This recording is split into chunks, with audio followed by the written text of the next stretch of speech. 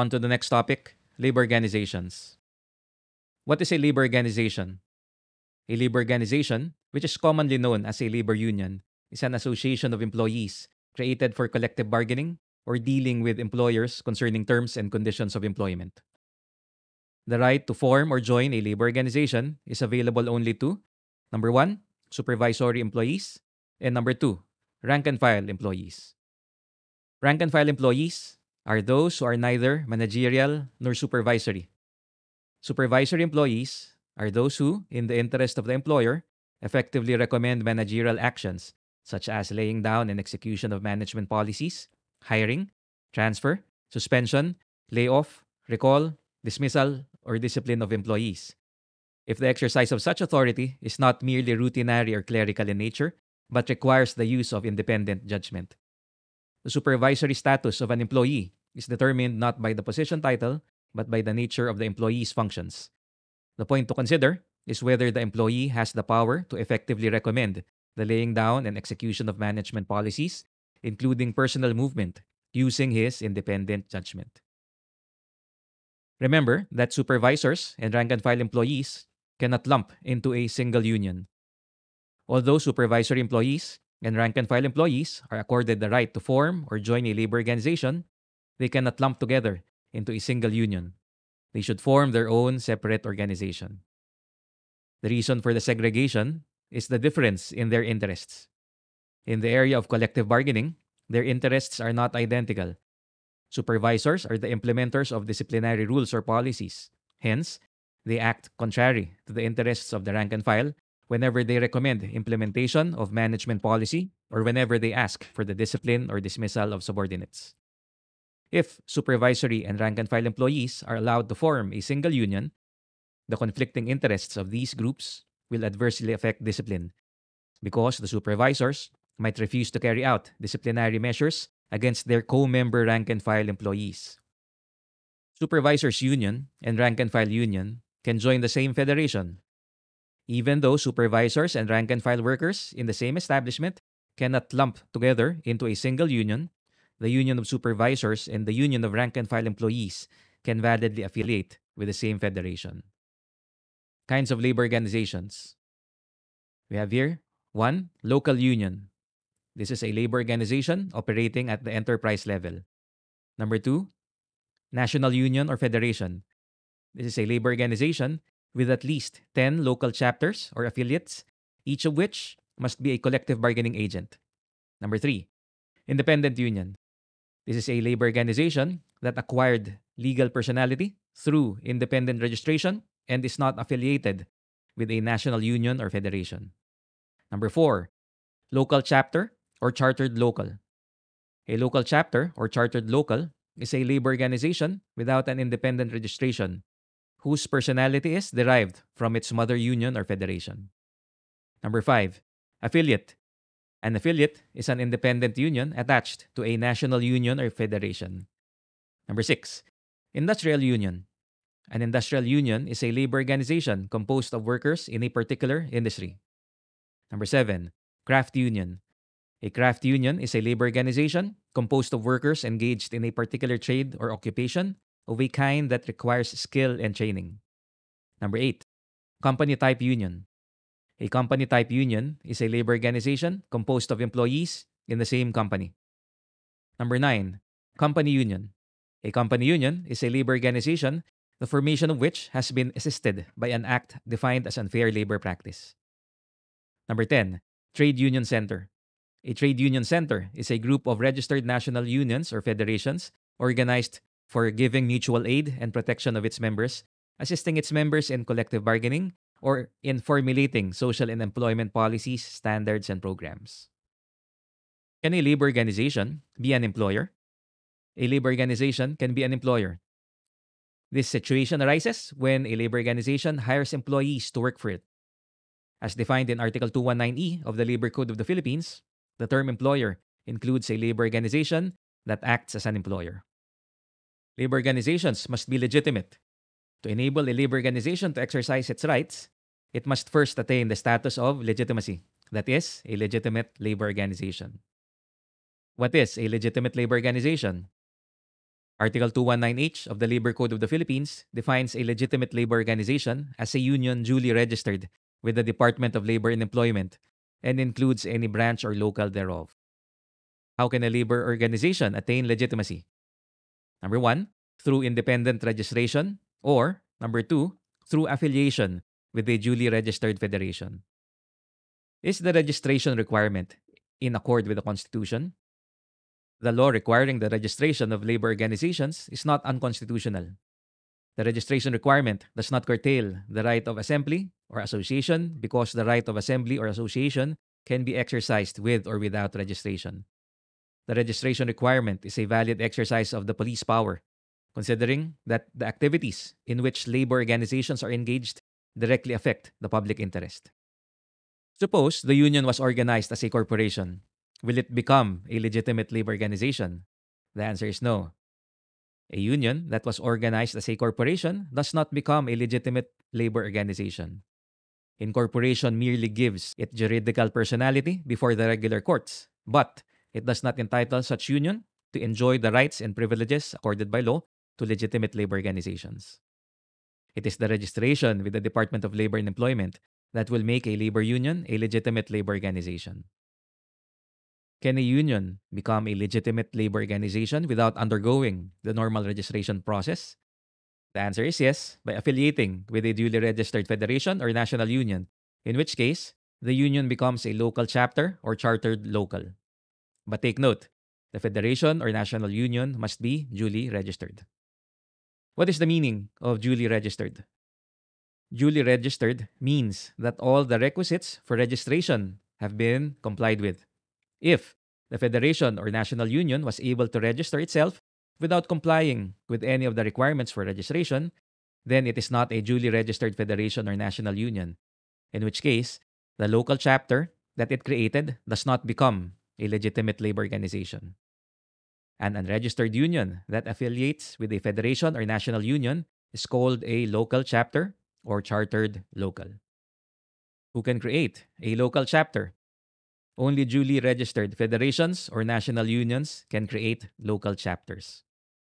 Can a trade union center create a local chapter? A trade union center cannot create a local chapter. There is nothing in the law that authorizes a trade union center to create a local chapter. Article 241 of the Labor Code of the Philippines speaks only of federations and national unions. Take note, a trade union center is a group of registered national unions or federations organized for the purpose of giving mutual aid and protection of its members, assisting its members in collective bargaining, or in formulating social and employment policies, standards, and programs. Can an independent union affiliate with a federation or national union? The answer is yes, but under the following conditions. Number one, general membership meeting. The union must call for a general membership meeting for the purpose. Number two, approval of the affiliation. Majority of the union members must approve the affiliation. Number three, resolution of affiliation. This is to be executed by the board of directors of the union. Number four, notice of affiliation. This should be sent to the employer. Number five, report the affiliation. This should be filed at the regional office of the Department of Labor and Employment that issued its certificate of registration. Note the contents of the report of affiliation. Number one, minutes of the general membership meeting. Number two, list of members who approved the affiliation. Number three, resolution of affiliation executed by the board of directors of the union. Number four, certificate of affiliation issued by the federation. And number five, written notice to the employer if the affiliating union is the incumbent bargaining agent. What are the legal effects of affiliation? Number one, when a union affiliates with a federation, it becomes subject to the constitution and bylaws of the federation. Thus, the federation can investigate and expel members of the local union based on the federation's constitution and bylaws. Number two, affiliation does not give the mother federation the license to act independently of the local union. It only gives rise to a contract of agency where the federation acts in representation of the local union. Number three, an independent union which affiliates with a federation or national union does not lose its legal personality. Thus, if the independent union disaffiliates from the federation, it need not register anew. What is the nature of the relationship between the federation and the local union? The relationship between a federation and a local union or affiliate is that of a principal agent. The local union is the principal, while the federation is the agent. In collective bargaining, the principal is the local union, while the federation is a mere agent. In case of illegal strike, the liability for damages devolves upon the local union and not upon the mother federation. This principal agent relationship exists even if the local union is not independently registered. Can a union disaffiliate from its mother federation?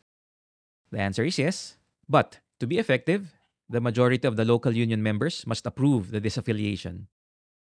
When is the proper time for the union to disaffiliate from the federation? Generally, only during the freedom period, that is, the 60-day period prior to the expiry of the collective bargaining agreement. Exceptionally, disaffiliation may be done even before the onset of the freedom period if there is a substantial shift of allegiance on the part of the majority of the members of the union. What are the legal effects of disaffiliation?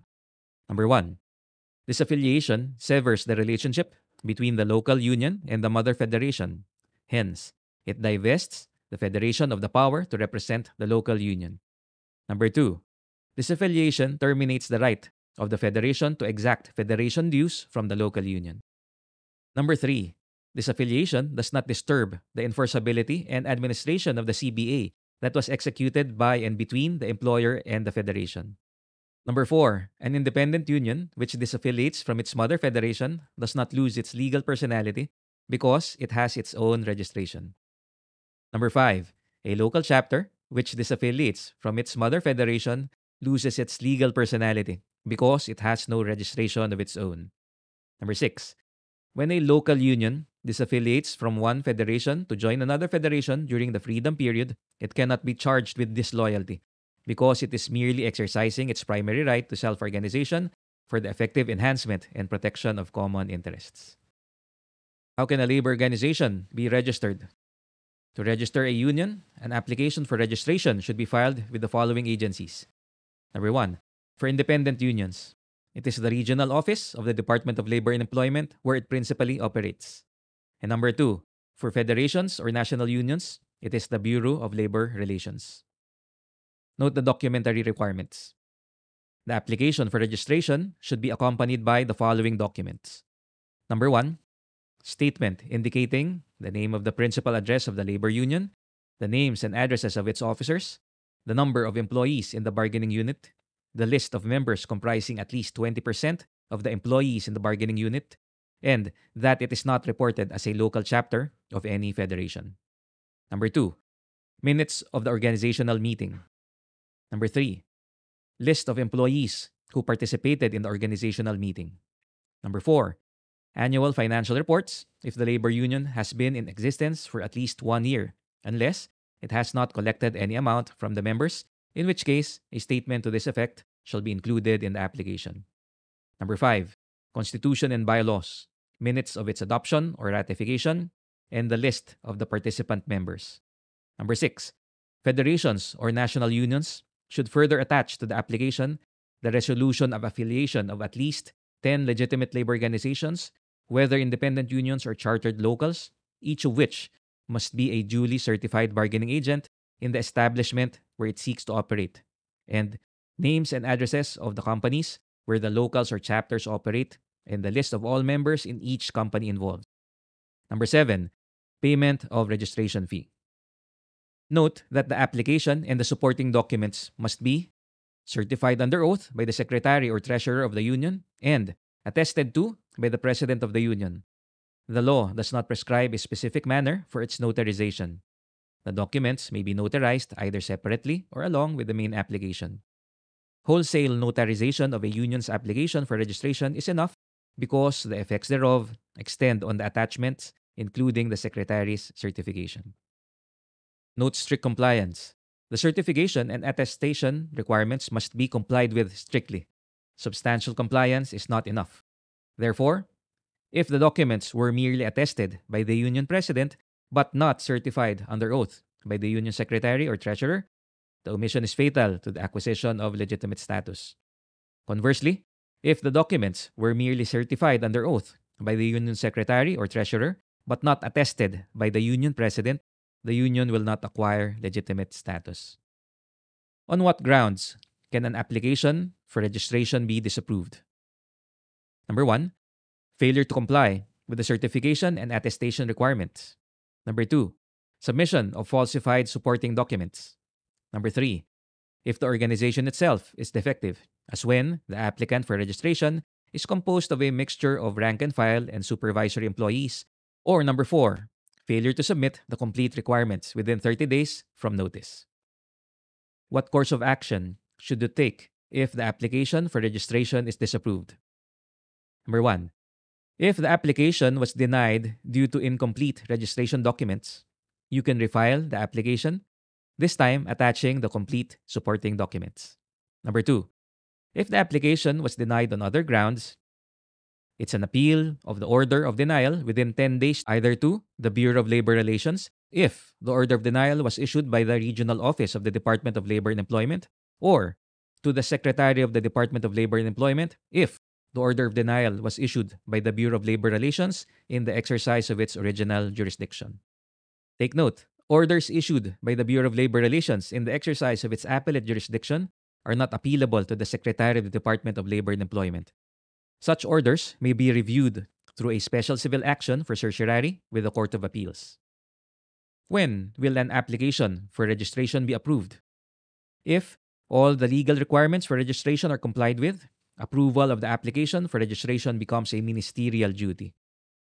If registration is refused despite compliance with all the legal requirements, the remedy is mandamus to compel the registration of the labor organization. The remedy of certiorari is not available because the act of approving an application for registration is not a judicial function but a ministerial duty.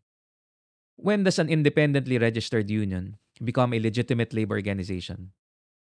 Independent unions, including federations, national unions, or trade union centers, become legitimate labor organizations upon issuance of the Certificate of Registration. Can a union file a petition for certification election while waiting for the issuance of the Certificate of Registration? The answer is yes. An independent union can already file a petition for certification election while waiting for the approval of its application for registration, provided that the application has no infirmity. When does a local chapter become a legitimate labor organization? A local chapter becomes a legitimate labor organization when all the required documents have been submitted to the Bureau of Labor Relations, specifically 1, the charter certificate, 2, the names and addresses of the officers of the local chapter, 3, the principal office of the chapter, and number 4, constitution and bylaws of the local chapter. Can the local chapter file a petition for certification election before the submission of the required documents? The answer is yes. The local chapter can file a petition for certification election prior to the submission of all the required documents if the federation or national union has already issued a charter certificate to it. What is the legal effect of registration? Registration confers legitimacy and legal personality upon the labor organization. It enables the labor organization to exercise all the rights accorded to a legitimate labor organization. What are the rights of a legitimate labor organization? Number 1, right to be certified as collective bargaining agent. Only a legitimate labor organization can be certified as collective bargaining agent. This means that before a union can be certified as collective bargaining agent, it must undergo the certification process either through a certification election or SEBA certification. Number 2, right to request for audited financial statements. This right can be availed of only when the legitimate labor organization has already been certified as collective bargaining agent. But even if certified as collective bargaining agent, the right cannot be exercised anytime. It can be exercised only during the freedom period if no petition for certification election has been filed by any union or during the collective bargaining negotiations. Number 3, the right to sue and be sued. If not yet certified as collective bargaining agent, a legitimate labor organization can represent or file a suit on behalf of its members only if the legitimate labor organization has already been certified as the collective bargaining agent it can represent or file a suit not only on behalf of its members, but also on behalf of non-union members who are covered by the bargaining unit. A legitimate labor organization cannot represent or file a suit on behalf of the employees not covered by the bargaining unit, even if the said employees signed the complaint. If a legitimate labor organization will file a suit, it should be brought in its own registered name and not in the name of its president. The union members for whose benefit the action has been filed need not be joined as party, especially when joining the said members would be cumbersome because of their numbers. A complaint for unpaid wages arising from a CBA may be brought in the name of the union that has obliged itself to secure those wages for its members. However, if the wages sought to be recovered do not arise from collective bargaining, the union per se would have no personality to sue for and in behalf of the employees, because in that case, the real party in interest would be the employees themselves. In such a situation, the individual employees concerned should be indicated as party complainants. Number 4, the right to own property. Legitimate labor organizations can own real or personal property, but the property should be used only for the benefit of the labor organization and its members. Donations or assistance from foreign entities to labor organizations or their auxiliaries for their trade union activities can only be done upon prior permission from the Secretary of Labor and Employment. Number 5, right to tax exemption. Properties of legitimate labor organizations which are directly and exclusively used for their lawful purposes, including income derived therefrom, and donations or contributions they may receive from local or foreign organizations are tax exempt. The exemption may be withdrawn only by a special law. Number 6, the right to levy of special assessments and extraordinary fees. Article 292A of the Labor Code of the Philippines authorizes unions to collect reasonable membership fees, union dues, assessments and fines, and other contributions for labor education and research, mutual death or hospitalization benefits, welfare fund, strike fund, and credit and cooperative undertakings. Note the limitations on the right to levy or collect fees and assessments. Number 1, the fees, fines, or forfeitures must not be excessive, arbitrary, or oppressive. Number 2, collection of fees or disbursement thereof must be done only by those who are authorized under the Constitution and bylaws.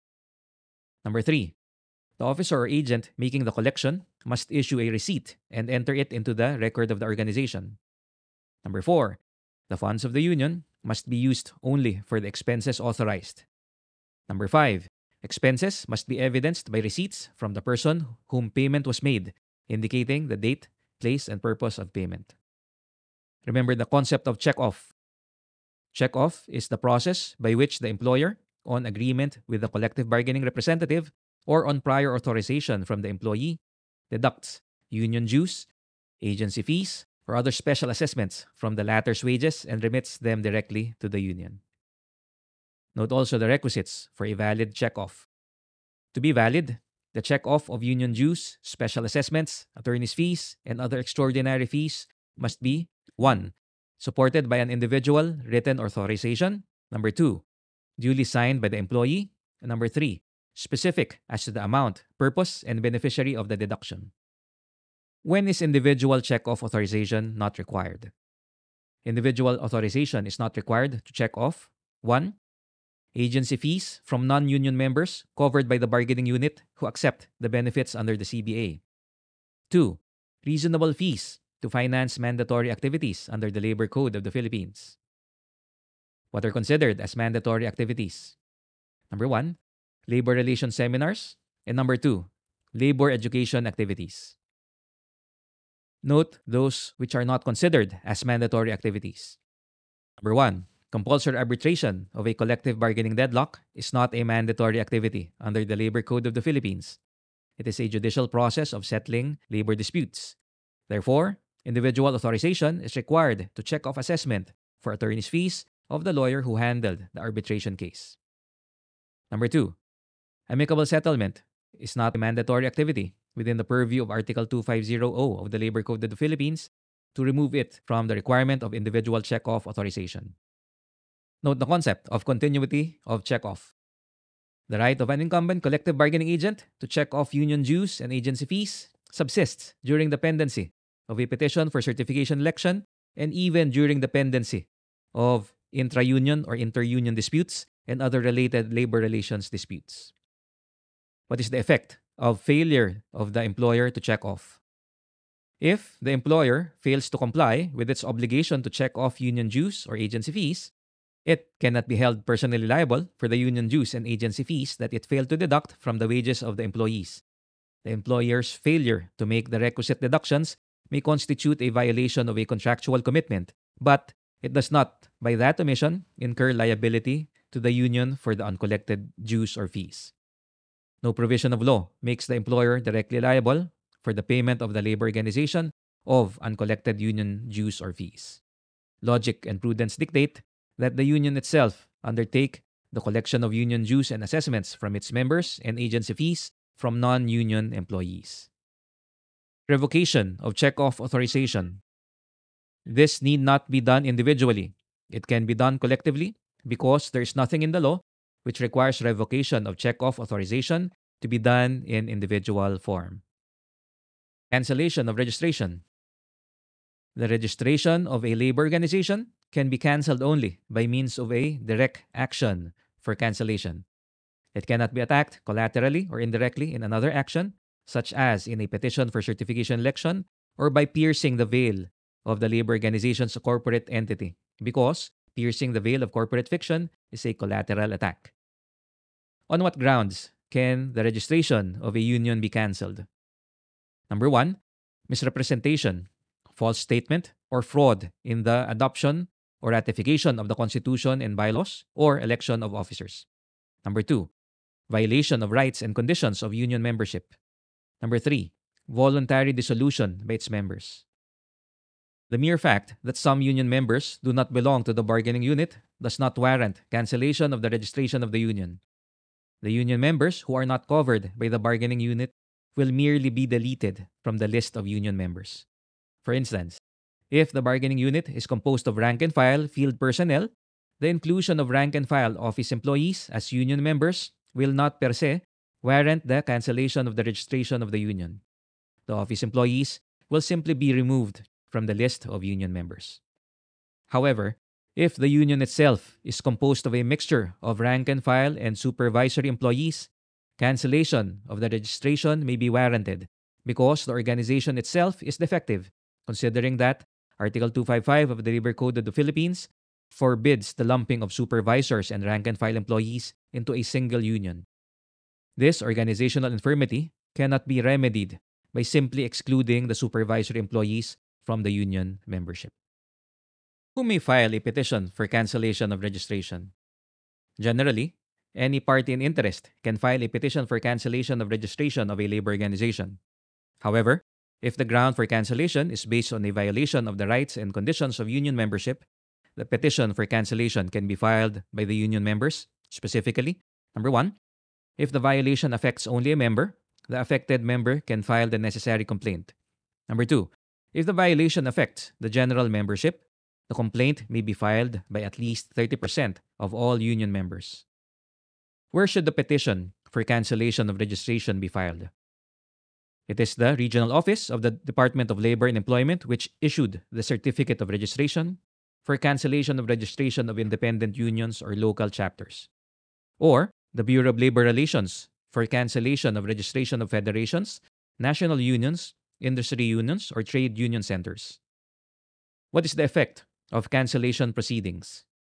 The mere filing of a petition for cancellation of registration does not divest the union whose registration is sought to be cancelled of its legitimacy and legal personality. Once a labor organization is registered, it continues to enjoy its legitimacy and legal personality until its certificate of registration is cancelled with finality. Only a final order of cancellation can strip a legitimate labor organization of its rights.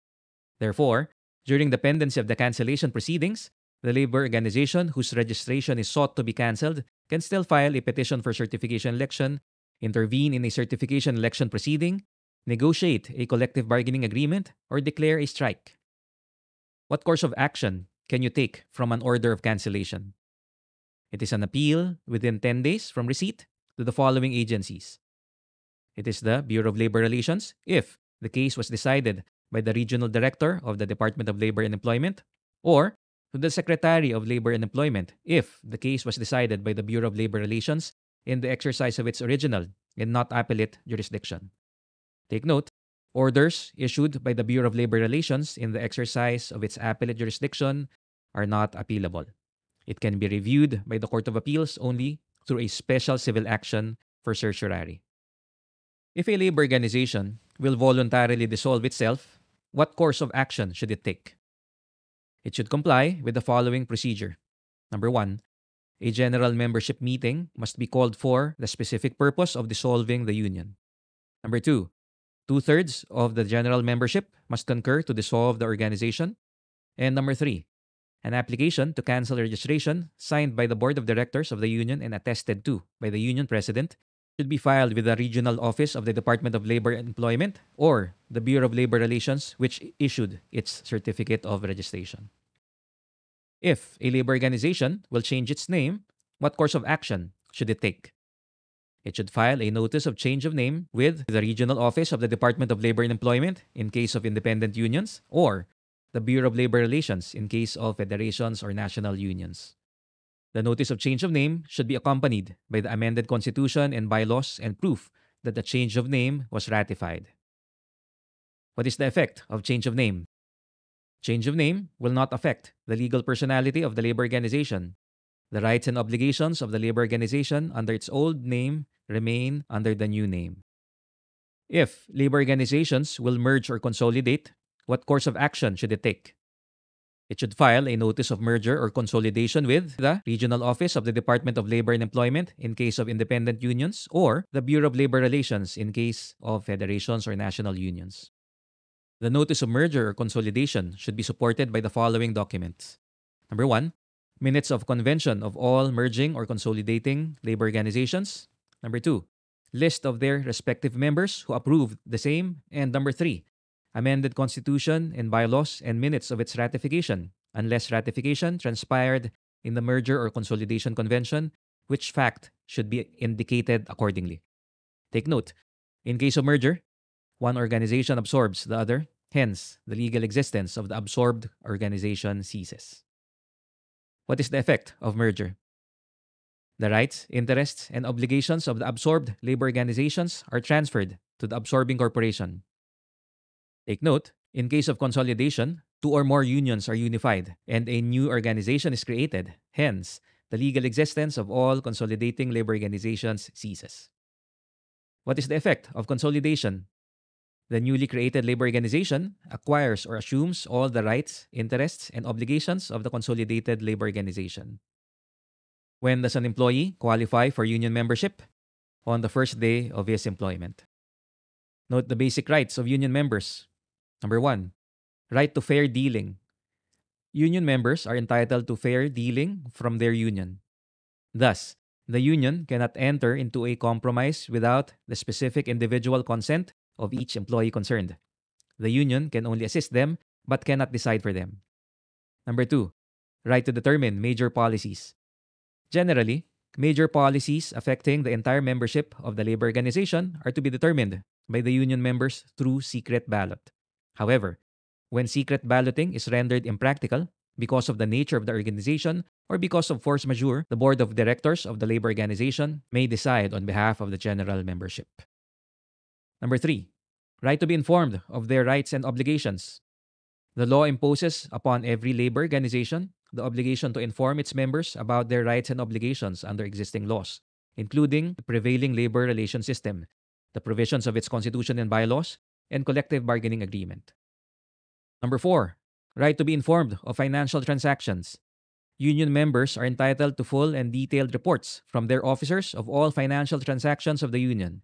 Thus, the treasurer of the union and other union officers who have custody or control of the union funds and properties are obliged to render an account of all money received and disbursed by them within 30 days after the close of its fiscal year or when required by the majority of the union members and upon vacating his office. In this regard, union members have the right to inspect the books of accounts and other records of financial activities of the union. If refused access to the financial records, at least 20% of the union members can petition the Department of Labor and Employment to examine the books of accounts of the union. The right of the union members to ask for examination of the books of accounts of the union cannot be exercised during the freedom period or within 30 days prior to the election of union officials. Note the factor of prescription. An action for examination or audit of union funds prescribes after 3 years, reckoned from whichever comes first of the following dates: date of the submission of the annual financial report to the Department of Labor and Employment, or the date when the annual financial report should have been submitted as required by law. Number 5, the right to elect union officers. Union members shall elect their officers directly by secret ballot at intervals of 5 years. If the 5-year term of office has expired and the union officers refuse or neglect to call for an election of new officers, or where the Constitution and bylaws of the labor organization does not provide for the manner by which the said election can be called, at least 30% of the union members may file a petition for election of officers with the regional office of the Department of Labor and Employment.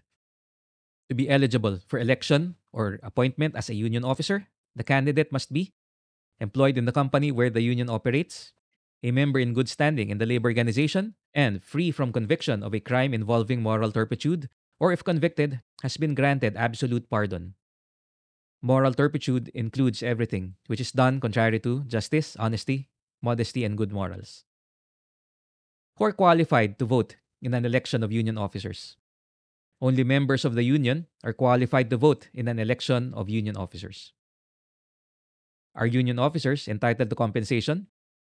Union officers are entitled to compensation only when authorized by the Constitution and bylaws of the union or by majority of the union members in a written resolution adopted during a general membership meeting duly called for the purpose. Can union officers be expelled from the union? Union officers can be expelled from the union for committing any violation of the rights and conditions of membership.